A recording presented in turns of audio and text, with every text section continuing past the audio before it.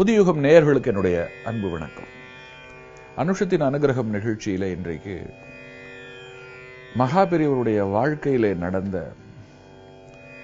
ஒரு அரிய சம்பவம் மட்டுமல்ல, பெரியவருடைய திருஷ்டி என்று சொல்லப்படுகிற, அதாவது நாளைக்கு என்ன நடக்கும் என்பதை முன்கூட்டியே தெரிந்து கொண்டு செயல்படுகிற ஒரு சக்தி சார்ந்த ஒரு விஷயம் என்று கூட இந்த விஷயத்தை சொல்லலாம்.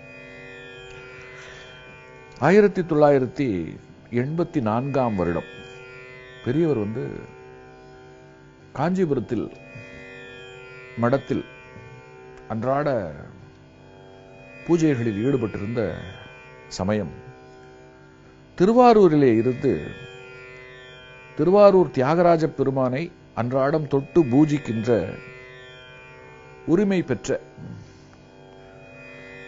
ஒரு அடியவர், அந்த கோவிலுடைய குருக்கள் என்று வைத்துக் கொள்ளுங்களேன், அவர் பெரியவரை தரிசனம் செய்ய வருகிறார்.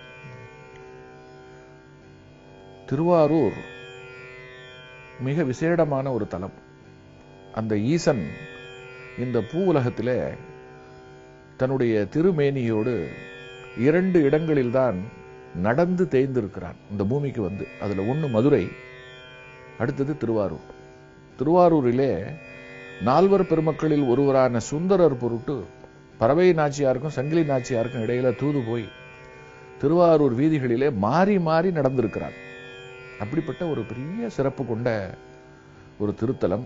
அந்த திருத்தலத்து சன்னதியிலே இருந்து பிரசாதத்தை எடுத்துக்கொண்டு ஒரு குருக்கள் வந்திருக்கிறார் என்னும் பொழுது பெரியவர் அதற்கு எவ்வளவு முக்கியத்துவம் கொடுப்பார் என்பதை சொல்ல தேவையில்லை. பெரியவரை பொறுத்த மட்டும் 2 கிடையாது, அதாவது முக்கியத்துவம் கூடுதலாக முக்கியத்துவம் குறைவாக அப்படின்னே கிடையாது, எல்லாருக்கும் ஒரே அளவு. இங்க நான் ஒரு அழுத்தம் கருதி அவ்வாறு சொல்லுகிறேன். அவருக்கு 2 கிடையாது, எல்லாமே அவரை பொறுத்த மட்டும் ஒன்றுதான். மேலானவன் கீழானவன், பெரியவன் சிறியவன், இதை பெரியவர் பார்த்ததே கிடையாது, யார்கிட்டையும் பார்த்தது கிடையாது. மனிதர்கள சிலரை அவர் முக்கியத்துவம் கொடுத்து சந்தித்திருக்கிறார், சிலரை சந்திக்காமல் போயிருக்கிறார். அப்படிங்கிறது அதற்கு பின்னால வேற காரணங்கள், அவர்களை பெரிதாகவோ அல்லது அவர்களை சிறிதாகவோ கருதினது அப்படிங்கிற விஷயத்துக்கு இடமே கிடையாது. சன்னியாசிக்கு எல்லாம் சமம், வார்த்தையில சொல்லிடலாம், வாழ்க்கையில அதை கடைபிடிக்கிறது கஷ்டம். ஆனால் மகா பெரியவர் கடைபிடித்தார் அப்படிங்கிறது தான் அவருக்கு இருக்கிற சிறப்பு. அதனால இங்க திருவாரூர்ல இருந்து அந்த வரவும் அவர் கொடுக்குற அந்த பிரசாதத்தை வாங்கிக்கிறார். அந்த பிரசாதத்துல என்ன ஒரு சிறப்பு அப்படின்னு சொன்னாக்கா, செங்கழு நீர் பூ என்று சொல்லுகின்ற நீலோத்பவ மலர். இது ரொம்ப கொஞ்சம் எல்லா இடத்துலையும் கிடைக்காது, இது ரொம்ப அபூர்வமாக விளைகின்ற ஒன்று. எல்லா நிலத்திலையும் நீலோத்பவ மலரை நீங்க எல்லா இடத்துலையும் விளைவிக்க முடியாது, அப்படி ஒரு மலர். இது ரொம்ப அரிதானது. குறிப்பா திருவாரூரில் மட்டும்தான் இது பூக்கும்.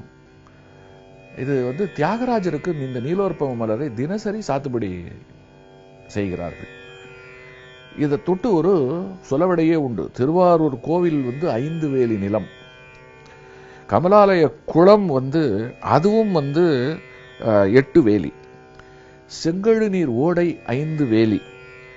இது ஒரு வழக்கு மொழி. அதாவது இந்த கோவில் குளம் இருக்கிறதே, அதற்கு இணையாக இந்த செங்கழு நீர் ஓடை, இதுக்கு ஒரு முக்கியத்துவம் கொடுத்திருக்காங்க. ஏன்னா அதுல பூக்கிற அந்த பூ அத்தனை சிறப்பு கொண்டது, இறைவனுக்கு அது ரொம்ப விருப்பமானது, அரிதாக பூக்கக்கூடியது.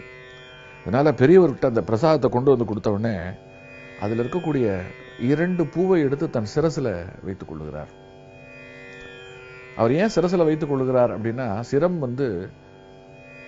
அம்பாளுடைய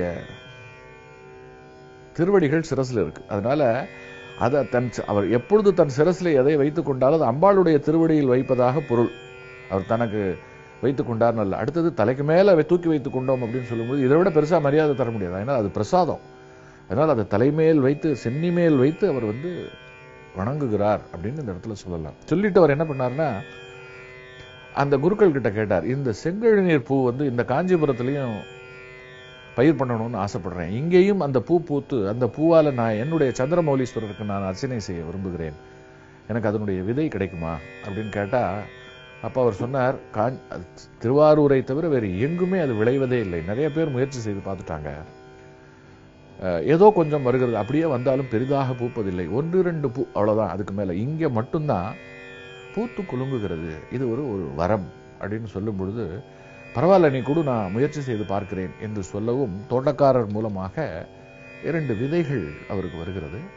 பெரியவர் காஞ்சி மடத்துல தான் தங்கியிருக்கிற இடத்திலிருந்து வர்ற வழியில ஒரு பேசேஜ், அங்க ஒரு மணற்பாங்கான நிலப்பாங்கான பகுதியில, ஈரப்பாங்கான நிலப்பகுதியில அதை அவர் கையால நடுறார். நட்டு அது வளரணும் அப்படின்னு ஆசைப்படுறார். அது என்ன ஒரு ஆச்சரியம் அப்படின்னு சொன்னாக்கா, அந்த செடி அங்கே அற்புதமாக, அந்த நீலோற்பவ மலர் பூக்கின்ற அந்த செடி இருக்கிறதே, அது தழைத்து வளர்ந்து அதுல பூவும் வந்தது.